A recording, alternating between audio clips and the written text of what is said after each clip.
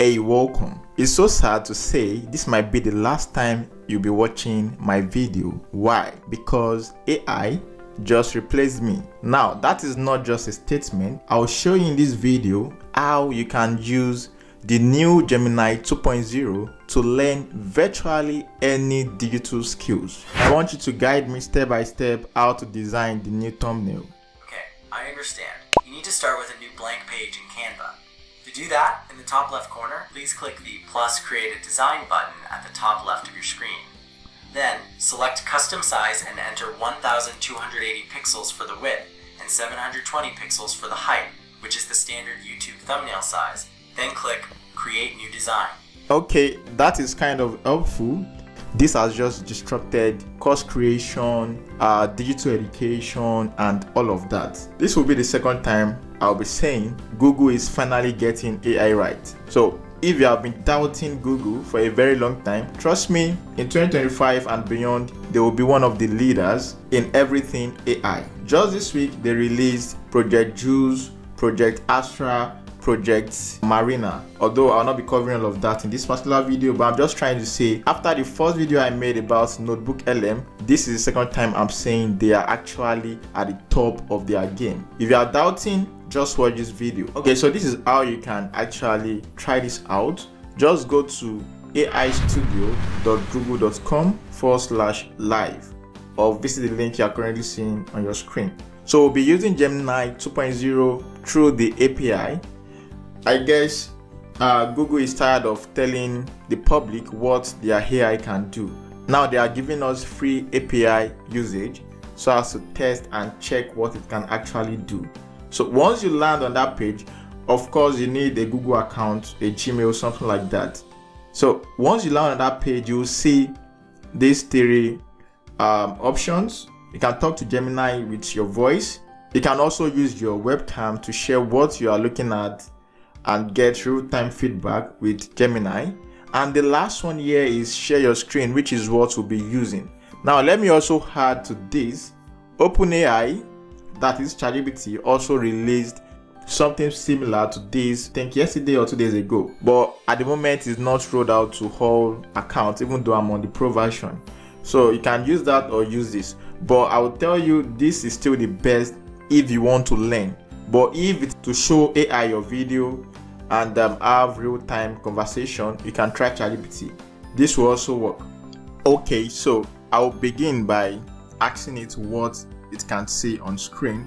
Then I'll proceed to give it instruction to guide me on how to do something. In this case, we'll start with designing a web page, a landing page, or a sales page, something like that. So all you need to do is click on share your screen, then select the page where you want to share the screen. You can see connection failed, so you need to make sure the stream is properly connected. Okay, so let's see for the last time. Tell me what you can see on my screen. The screen that says, welcome, I'm Adelie Samuel, who is described as a growth marketing strategist and AI consultant. Below that, there is a button that says pick my brain. I would like you to guide me on how I can insert a video with a button beneath the video. To add a video with a button beneath it, first, drag the video element from the panel on the left and drop it on the page in the desired location. Then, drag the button element below it. You may need to adjust the spacing. Let me know if you need any more help. But in that case, where should I drag the video? Because there is no space for the video element. Right, I understand. It looks like you might need to add an intersection element first. Try dragging the intersection element onto the page, then drag the video element into that intersection. That should provide a space for the video.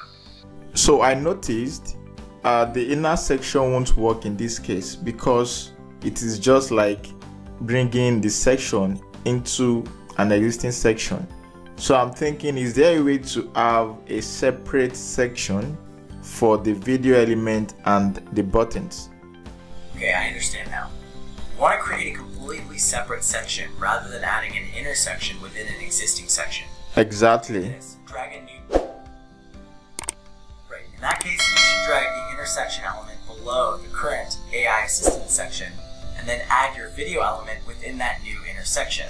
This will Okay, no problem. I think you do not know much about Elementor at the moment, but in this case I can see add section, so I'll just click on that and then I will add the section. Right, I see the select your structure options now.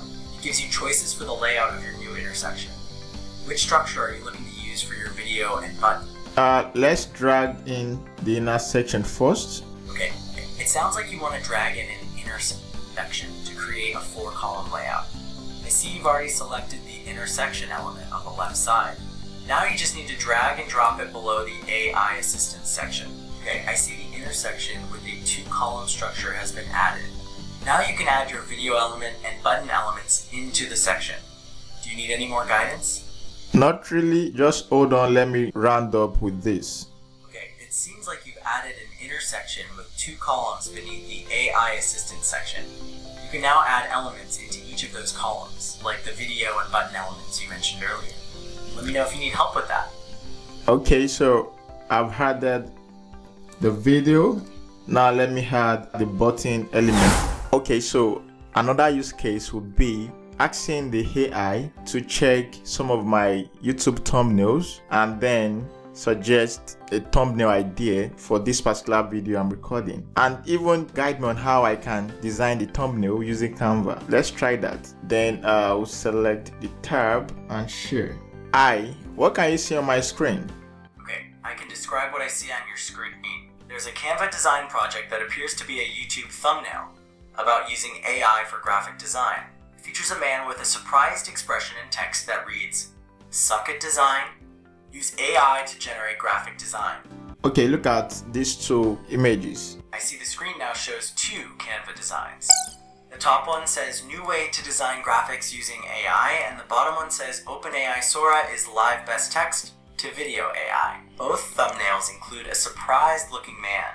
Okay, so I would like to design a thumbnail for this particular video I'm currently recording. The thumbnail should have a text that says AI replaced me. So I want you to first of all describe the subject that should be on the thumbnail and his expression, and also any element or object that I need to have on the thumbnail, and maybe some other design tips here and there that you can share with me.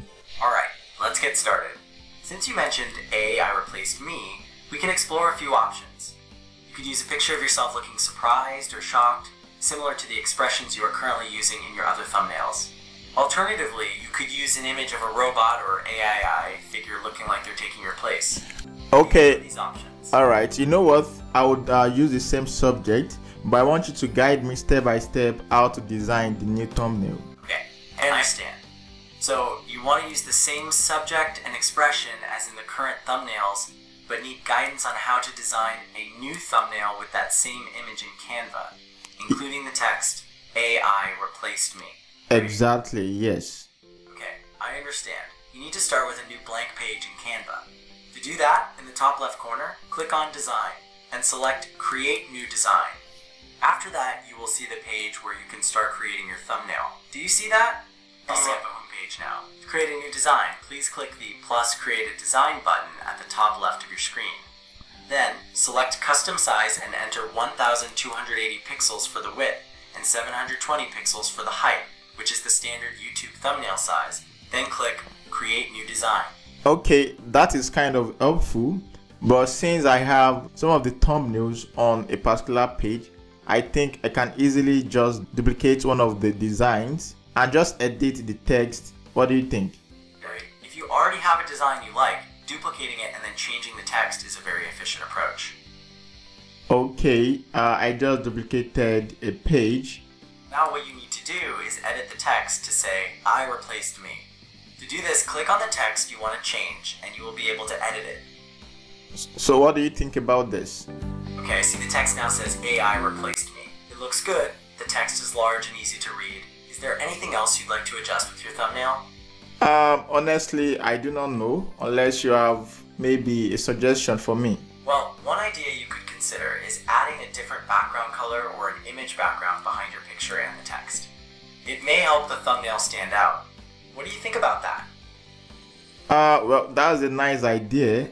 Though I've tested so many backgrounds over time, this is just the perfect one that resonates with my YouTube audience. By the way, if you're not part of the AI tribe, I would advise you join the AI tribe. Go to adelikristiano.com/AI-tribe. That is where I share the latest updates regarding the world of AI, and also you automatically receive my AI newsletter, the AI Hedge. Okay, so that will be all for now. If you love this video, like, drop a comment, and also share with your community. That will be all for now, and I will see you in my next video. Bye for now.